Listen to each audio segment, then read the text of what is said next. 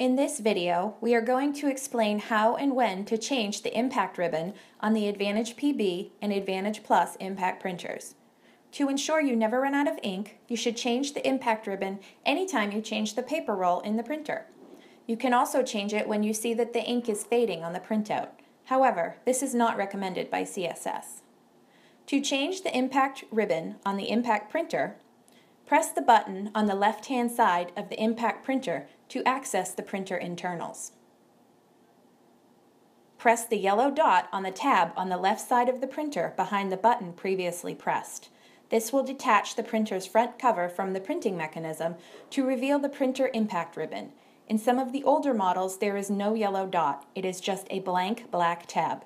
Press down hard on the yellow dot to release the printer from the door. The impact ribbon is here below where the paper sticks out. On the left-hand side, there is a mark on the impact ribbon. Push it and it will pop out, then remove it.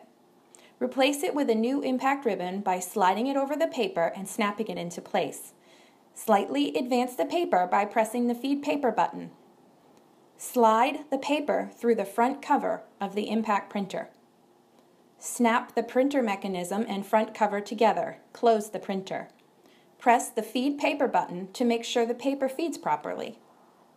To test that the printer correctly prints, begin a cycle. You should see the Start Cycle print header is clean and easy to read.